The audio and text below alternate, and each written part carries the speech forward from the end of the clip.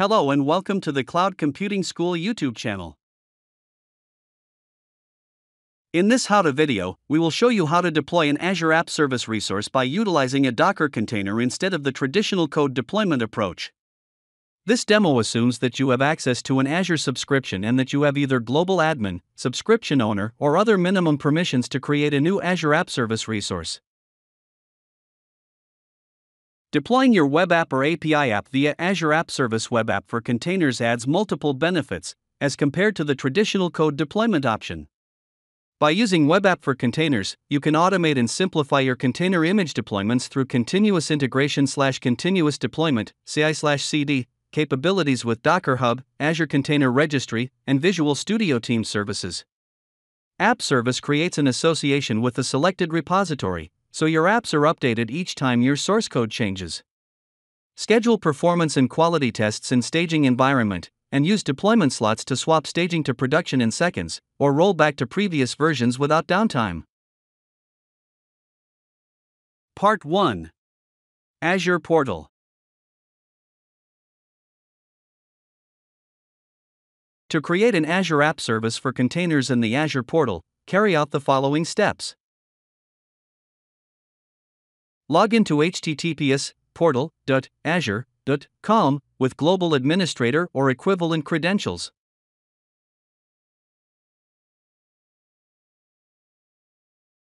On the top left-hand corner, click on Create a Resource.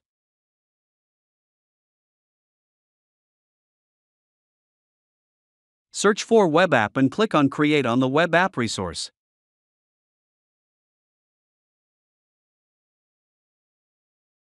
On the Basics tab, provide the following parameter values.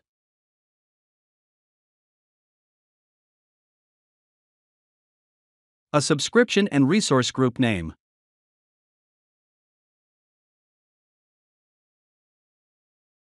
Under Instance Details, provide a name for the web app and choose the Docker Container Publish option.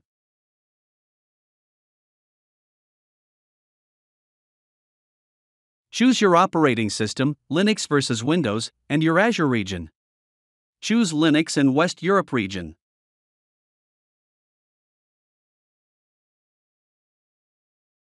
The pricing plan.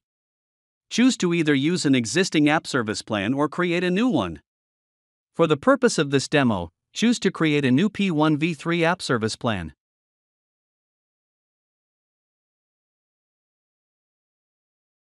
Choose the disabled option for Azure Availability Zones and click Next.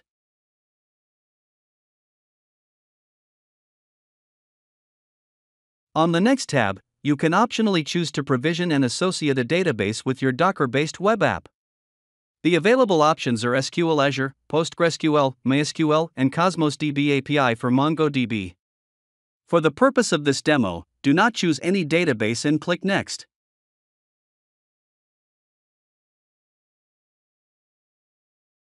On the Docker tab, you can choose between the single container and the Docker Compose option. Docker Compose allows you to build a multi-container solution. Choose Single Container.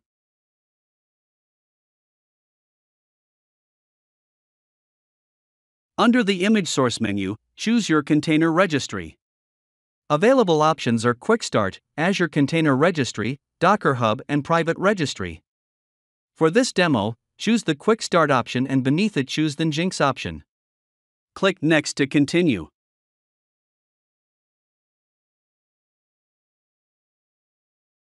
Choose to enable public access and disable network injection. If you disable public access, you will later have to configure Azure private endpoints for accessing your web app internally. Also, by enabling network injection, you can utilize a VNet in the same region as your web app. Click Next to continue.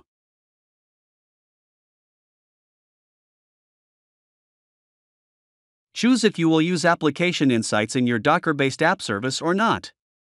Application Insights codeless monitoring for Linux containers currently supports .NET, Java, and Node.js applications. If your container uses a different language, consider including the Application Insights SDK in your container. For the purpose of this demo, choose No to continue and click Next.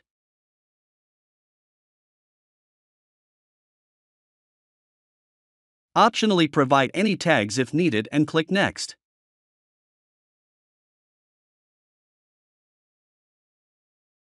Review all configuration parameters and click Create to start provisioning of the resource.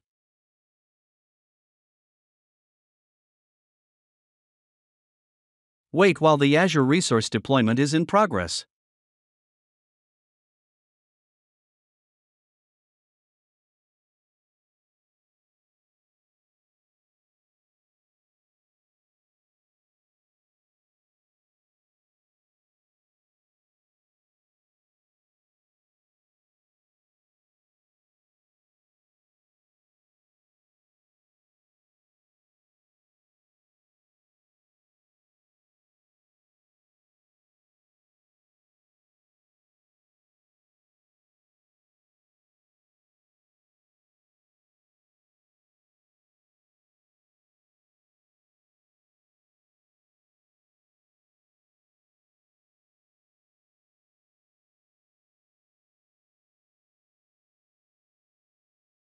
To navigate to the newly provisioned Docker-based web app, navigate to the overview blade of the web app and click on the default domain FQDN to open the web app in your browser.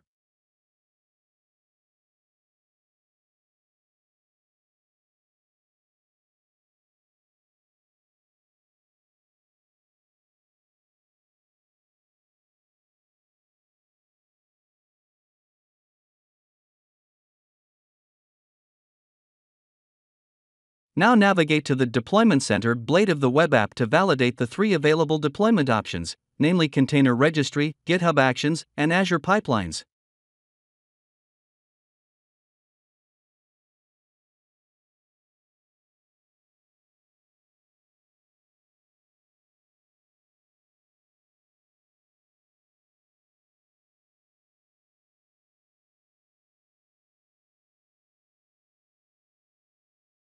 Part 2.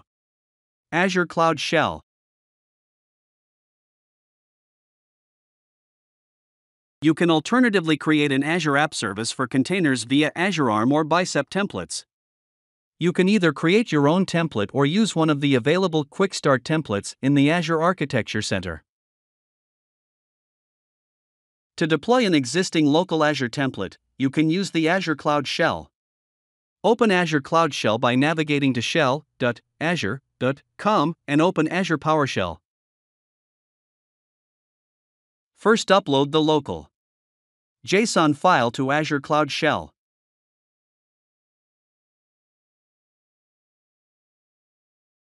Then run the following commands with the what if PowerShell operator first.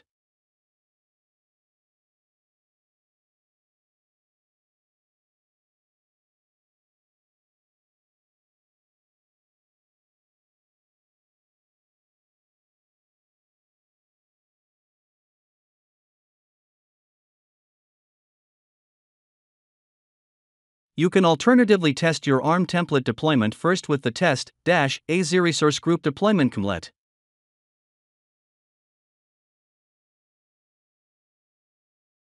Then run the actual command again, this time without the what if parameter.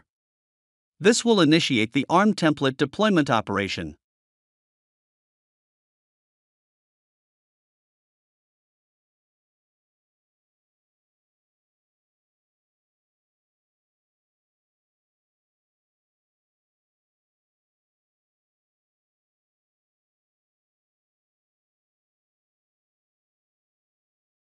After running the command, wait for the deployment operation to complete.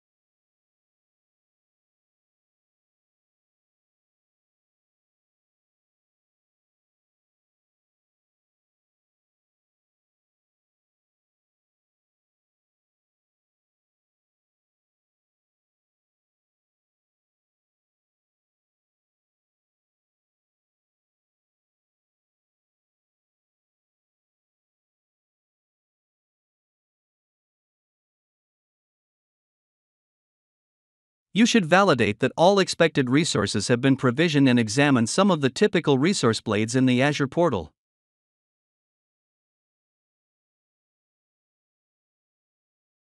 In the very end, you can optionally remove the provisioned Azure resources with the following command.